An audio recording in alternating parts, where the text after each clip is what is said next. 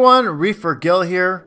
The purpose of today's video is to share my selection of fish for my new build, and in the meantime here's some footage of my old system that I just took down. I'm reaching out to all of you for feedback that you may have on any of the fish that I've chosen. I also want to make sure that I haven't missed out on any fish I haven't thought of, so if you have a must-have reef-safe fish that's not on this list, please leave the name of that fish down below in the comments.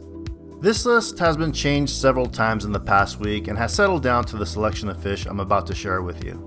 The majority of the fish were my choices, but a few were Miss ReeferGil's choices, so there's not going to be much wiggle room here.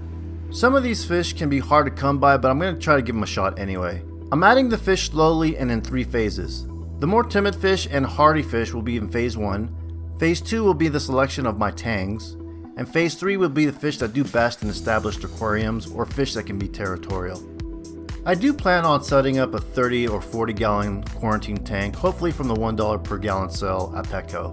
Depending on the species of fish I'm keeping in the quarantine will determine how long I leave them in quarantine. Fish that are known to be more susceptible to illness will stay longer in the quarantine tank. The majority of the fish on my list are small even as adults. I did consider this when deciding enough was enough fish for my 100 gallon tank. My goal is to purchase all the new fish as juveniles since they have a less likelihood of having learned bad habits that come with some of the species of fish that I've chosen, but mainly to have a better chance at reducing aggressive behavior brought on by competition for territory and food. Ideally, I'd like to purchase as many of these fish from my local fish store, but inevitably I'll have to use online vendors for a lot of the fish. If you have a favorite online fish vendor, please leave their info down below in the comments. I did use Live Aquaria's website for the purposes of obtaining pictures of the fish on my list. If you're considering purchasing a fish for your reef aquarium, I would highly recommend you check out your fish selection's compatibility using a chart like this one from Live Aquaria. Phase 1 will consist of the following fish. There's no such thing as a reef tank if you don't have a pair of these guys. My pair of black and white clownfish are being held at my local fish store. I've had these clownfish for the past 5 years and become very attached to them. They'll be the first additions to my new aquarium. Unfortunately, they'll have to wait a while before I get them an anemone. The Midas Blenny. These are little fish with huge personalities. They perch on the rock structures and swim through the water more like a snake than a fish. These guys prefer meaty foods. They're about $45 and do well in 30 gallons and up. The Flame Angel. I've had a Flame Angel for several years in my last system. He was always out and about. I purchased my last flame as a juvenile. He's never shown any aggression towards other fish and never nipped at any of the corals. Unfortunately, my flame was one of many fish that died at my local fish store during an extremely hot weekend. These fish go for about $50 and do best in 70 gallons and up. The Orange Back Fairy Wrasse. You can see the obvious reasons why this colorful wrasse made my list. The healthier these wrasses are, the more vivid their coloration is. They're known to be jumpers, so a tightly sealed lid is a must.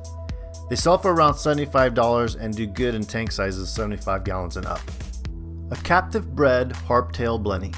An eye-catching blenny with its light black body and jet black dorsal fins. This guy's peaceful so long as you don't try to eat it. It does have poisonous fangs it uses when predators try to eat it. It sells for about $45 and does best in aquariums that are 30 gallons or more. The Bundoon Blenny. Another blenny donning a jet black body with bright yellow pinstriping. Like the harp-tail blenny, it too will deliver a poisonous bite to any predators trying to eat it. You have to admit it's pretty cool having a poisonous fish and still being reef safe. This guy sells for about $60 and prefers tank sizes of at least 30 gallons.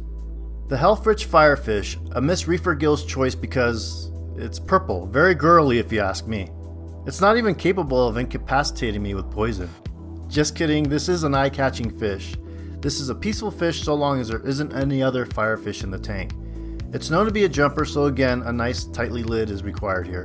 This beauty sells for $90 and can be comfortable in tank sizes as small as 10 gallons. The Tail-Spotted Blenny. Like most blennies, this guy has a lot of personality. They like to perch on the rock and are a very peaceful fish. I had one in my previous tank, but it disappeared after the first year. This is another one of Miss ReeferGil's picks. You can pick one up for around $25 and they do well in tank sizes as small as 10 gallons. The One Spot Foxface. This cool guy dons a black mask, white gills, bright yellow body with a random black spot near its tail. Another fish predators would be smart to stay away from since the foxface dorsal fins can deliver a poisonous sting. These guys will graze for algae off of your rocks and sells for about $50 and does best in 70 gallons or more. Moving on to phase 2, the tang stage. I really want a few tangs in the next system. Years ago I had a 55-gallon saltwater tank and had 3 purple tangs in it. I kept them for years before giving them away. I had no idea what I was doing back then, but I do know I had 0 issues with the 3 tangs fighting. With that said, they are known to beat each other up and fight to the death if improperly introduced into the aquarium. Even introducing them at the same time is risky, but so many people have successfully done this. Tangs in general are prone to ick and can be very territorial. In an effort to reduce the possibility of aggression towards each other, I picked 4 tangs that were from different family genus. Tangs are not only gorgeous, but they also play an important role in your ecosystem by eating algae off the rocks. Additionally, I'll be adding all 4 tangs as juveniles. Well, that's my plan anyhow. First up, the purple tang. I've had purple tangs in all of my systems. I love these tangs. I just think their colors are super cool with their very manly purple bodies and bright yellow tails. The prices on these guys have dipped and can now be purchased online for about $160. A fully grown tang does best in an aquarium of 125 gallons or more. The blue tang, aka hippo tang, aka ReeferGil tang, aka Dory. This tank sports a beautiful electric blue coloration and accents of black and yellow. They'll set you back about $50 and do best as adults in 180 gallons or larger. The Coal Yellow Eye Tang. This tang has the same oval shaped body as the purple tang.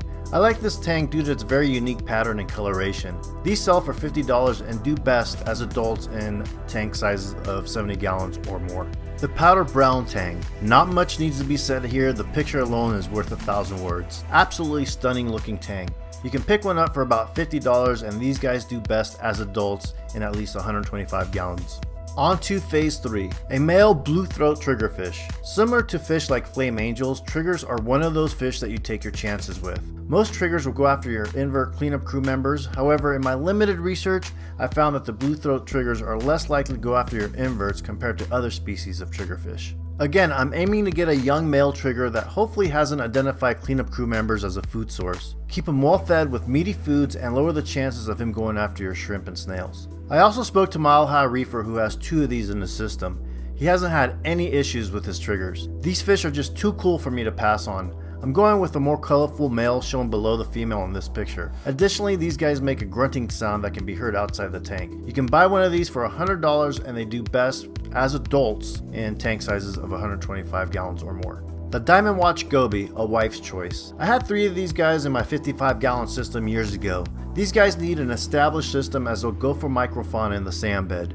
They are great at turning over the sand by taking in mouthfuls of sand and filtering it out through their gills. A lot of fun to watch these guys at work. They sell for $25 each and prefer at least 30 gallons. The Red Hawkfish. I'd really like to have this guy, but I'm not sure he's going to stay on the list. I like his body shape. I think he'd bring a variety to the aquarium. He's unique, and like the clownfish, he'd also make the anemone his home. Not to mention, he's very cool reddish orange coloration to him. They can go after cleaner shrimp, so it'd be yet another risky fish to add to the system. I'm up in the air on this one, but he sells for $25 and likes tank sizes of at least 30 gallons. The Black Clown Goby. I've had clown gobies in the past. These guys are very entertaining to watch. He's in phase 3 simply because they like to perch in SPS corals. They love to perch on the SPS branches and are very easy to care for. They sell for $8 each and prefer tank sizes of at least 8 gallons. The Blue Jawfish. Another fun fish to watch. They do need a sand bed that's deep enough to burrow underneath of.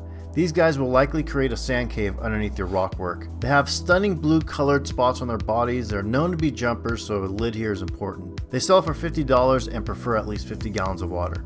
After speaking with Rico from Rico's Reef Tanks and Alex from Alex G's Aquariums, I decided to heed their advice by adding more wrasses to the tank to serve as a supplement to my cleanup crew members by controlling any pests that might be introduced into the system. Please share any experience you may have had, good or bad, of any of the fish on the list.